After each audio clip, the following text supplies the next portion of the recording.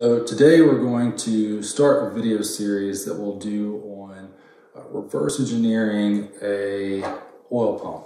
And this is going to incorporate the entire assembly of this oil pump. So as we start breaking this down, we'll take a look at the internal features that we need to create, the various parts that we need to scan, and get a rough idea of what this process is going to be like.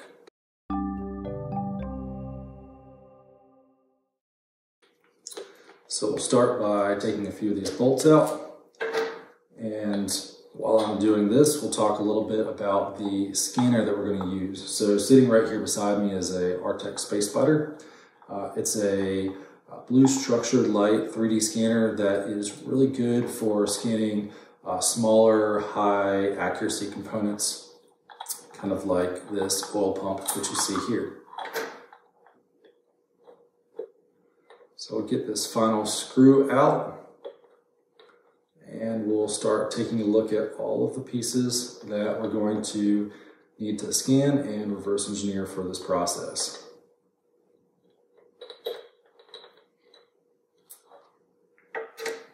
So we can start with the cap of this oil pump here. You can see we've got a nice machine surface on one side. There's a cast surface on the other side. With a few different core features that we'll need to build out. Inside the pump, we've got a gear with a shaft on it. We've got a free-floating gear, and then we've got a pin inside of this pump housing that we're not going to remove. We'll just leave it in there. And that's really the core components of this full assembly. So we'll go ahead and get started with this by scanning the housing itself and walking you through the process of what it's like to scan this object and process it inside of Artec Studio 16.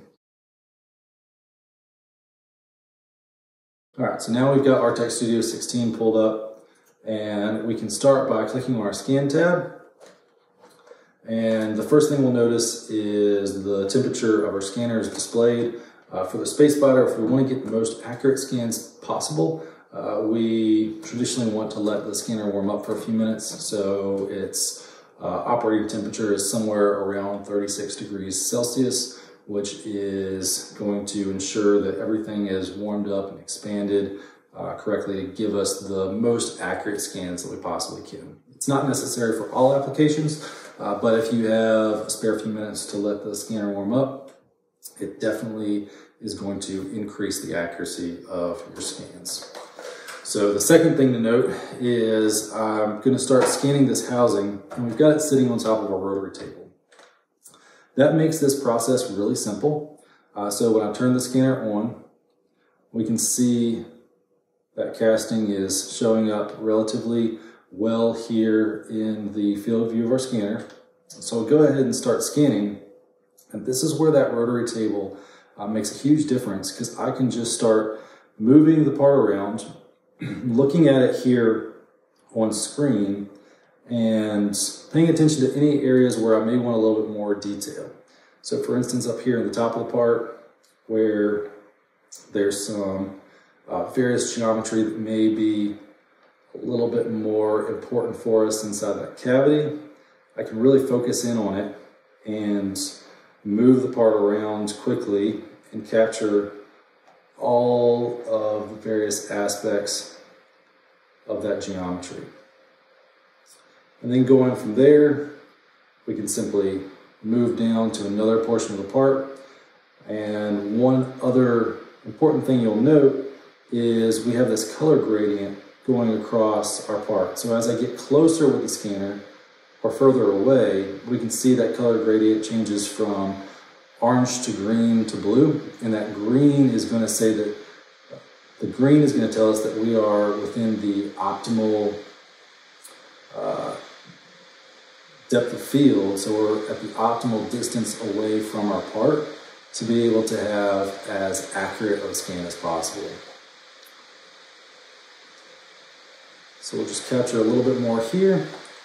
We'll go ahead and stop that scan, And now what I want to do is I want to rotate this part into a couple of different orientations to make sure that we've got all of the information that we need. We've got a real good scan of the outside of our part currently, but the Artec Space Spider is a line of sight 3D scanner, which means that it's not going to scan the internals of the part unless it can physically see it or you can physically look at it with your eyes. So we go ahead and start working on that process by flipping the part over and just scanning inside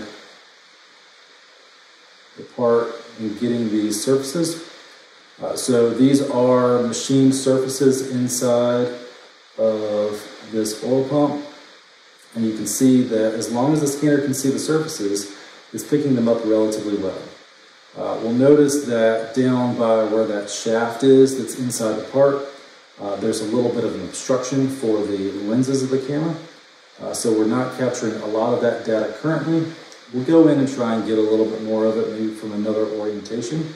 But what we'll see in the actual reverse engineering process is that capturing all of that data, every single aspect of that information, really isn't all that important. As long as we have the basic profile and we understand what that shape's supposed to be, we can really effectively reverse engineer this part. So go ahead and put it in. So go ahead and put the part in one more orientation here. And we'll just do a little bit more scanning. We'll focus in on getting some of that data that's down in the internal area of our part, moving it back and forth, side to side, just getting some of that detail. And then for good measure, we'll go ahead and just scan around the outside of the part one more time, just to make sure that we've got all of the little pieces and nooks and crannies that are going to be important to us for this part.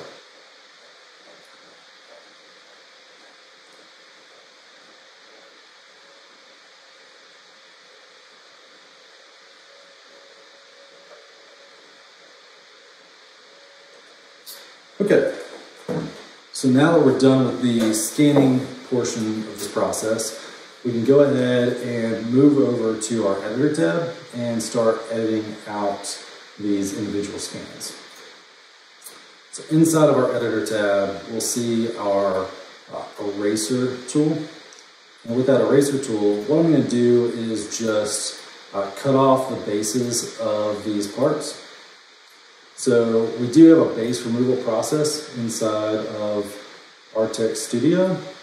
However, just to show off this aspect of the software, it's nice to just walk through these parts real quick, erase some of this information, and give you a feel for what it's like to remove any unwanted data from a part. This could be having a hand inside of the scan, or if you have some sort of fixture that's holding the part in a sort of certain orientation, it's really nice and convenient to be able to just quickly delete that before we go into any of our alignment processes. So we'll just move through here, finish erasing all of that data that we don't want, and now we're left with are 3 individual scans. So with these 3 scans, you can see the raw data from the scanner looks like it's got a lot of noise in it. And that's perfectly normal. That's how these parts traditionally show up. So with that, we'll go through our alignment process, and then we'll talk a little bit about how we're really going to clean up this part. So inside of our Align tab, we can see we've got all 3 of our scans. One is blue, which is indicating that it is currently locked in place. And now we can take our scan 2 and rotate that around. I'm using my shift key and my middle mouse wheel to just get the part relatively close to where it should be, somewhere kind of like that. And then we can go ahead and press Align. And it's going to automatically align those 2 parts together for us. Moving on to our 3rd scan, We can take this one and we'll treat it a little bit differently. We could definitely just do that same align process if we so choose to. However, there may be situations where you have trouble identifying or getting the part to line up correctly, especially if we're dealing with a lot of flat surfaces or something like that, or a very highly mirrored part. So in those instances, it's really useful to use a marker-based alignment. And to do a marker alignment, we're just going to find some key features on our part that we can correlate back to one another. These could be bolt hole locations, little corners, or any sort of aspect that is similar from one part to the next. And once we feel like we've got enough of those features, we can simply just press align markers. It'll snap those two parts into place. And then we can just go ahead and press our align one more time with a little bit more of a fine alignment into those scans. And now we've got all 3 scans aligned and ready to be turned into a fusion. So we'll press apply, and now we've got those 3 scans here, and we're going to go over to our tools tab, and we're going to run through a couple of different processes. So we want to do a global registration that's going to really accurately go through all of the individual frames of these scans and register them precisely to one another. Then we're going to do an outlier removal that's going to get rid of a lot of this excess noise in the part. Because it's a metallic part, it does generate a fair amount of noise around the part itself. And then we'll finally create a sharp fusion of this object. So to make this process a little bit quicker, instead of doing these individual processes manually, we're going to go to our Auto tab and simply just select the 3 tools that we want: global registration, outlier, and sharp fusion. Then we'll go ahead and press go, and we'll give it just a couple of minutes to process this data out and give us a fusion file. Okay, so now we can see we've got our completed fusion of our part here. And if we look at it, we can see the outside of this pump is really good and accurate and clean. On the inside of the pump, we can see that we've got the majority of the data. However, there is some missing information in there. And that is a key thing to look at when we're doing reverse engineering of a part. Is quite often we don't need every single aspect of that part. And if we don't need it, we don't need to spend all the extra time trying to get into the really tight nooks and crannies on the insides of those surfaces. All the information that we have here is more than adequate to be able to really precisely reverse engineer this part. So we'll go ahead and take this fusion file, we'll export that out to our desktop.